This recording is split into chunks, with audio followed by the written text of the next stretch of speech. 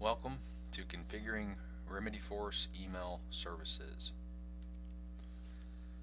On login, in order to configure Remedyforce Email Services, click Remedyforce Administration, click Configure Email Services. Click the Remedyforce Email Processor, and we'll create a new email address. Make sure the email address is active and the context user is an active user with a profile of administrator, Remedyforce Service Desk Administrator, Remedyforce Change Manager, or Remedyforce Service Desk staff. You'll also want to clear the accept email from, or the Remedyforce email processor will only accept email from that address. Click Save. Once the email address has been created, we'll test it. Clicking the email address will open it in your default email editor, and we'll put test email.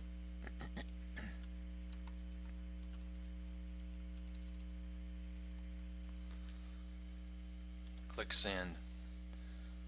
And to smooth use of the email to incident processor, we recommend mail admins create an email helpdesk@mycompany.com and have users send to that email address, and then that email address forward to the Remedyforce email processor.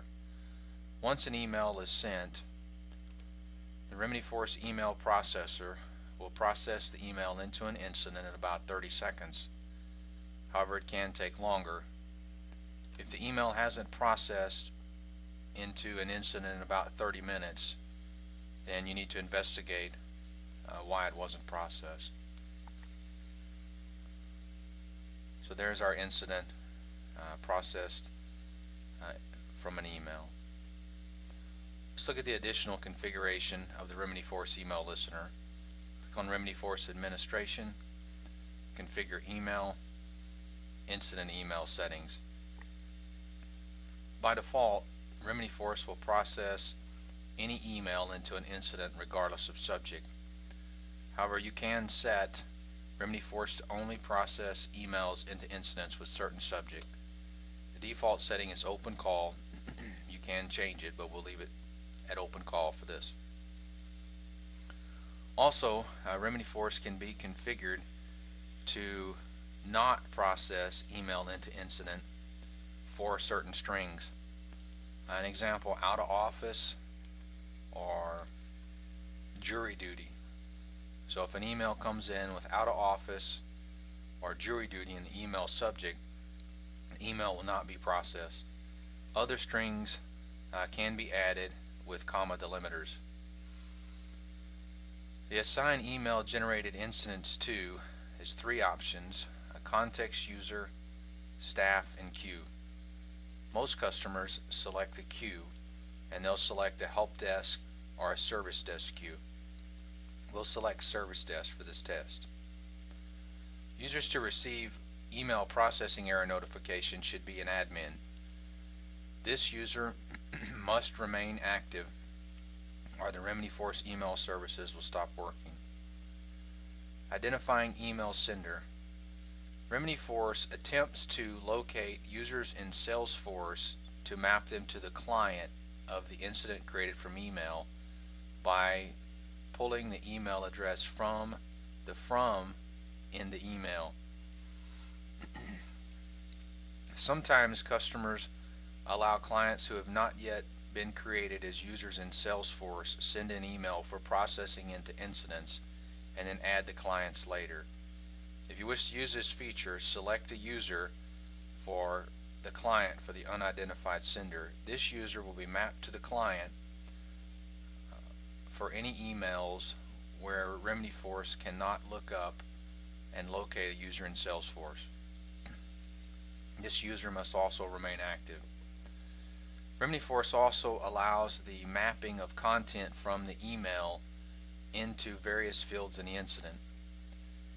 In order to make sure that any content mapping is captured, we first want to map all content of the email body to the description field. A popular field to map is category, particularly for automated systems. So we'll look in the body for category, and we'll use the word category as the identifying word, and we'll use the delimiters as the pound sign. Let's also select impact and urgency.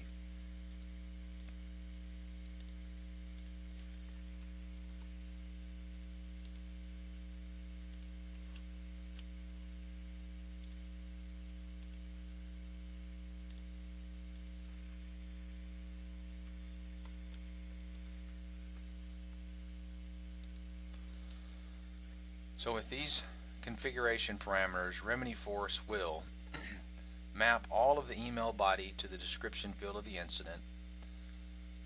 Category will try to be mapped to the category field, impact to impact, urgency to urgency.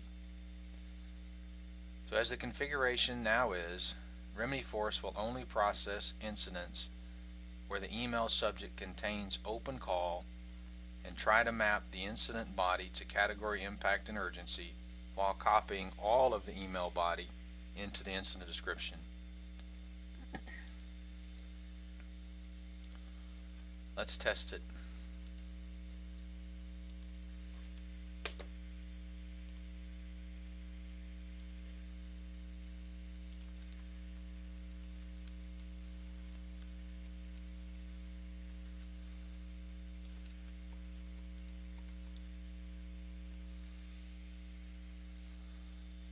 Notice the keyword as described in the parameters. The keyword is category. So Remedyforce will try to locate the category field and will try to populate it with the information in between the hash delimiters, which is hardware. The same for impact and urgency.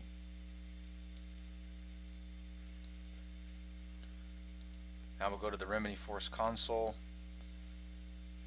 and wait for the incident to be created.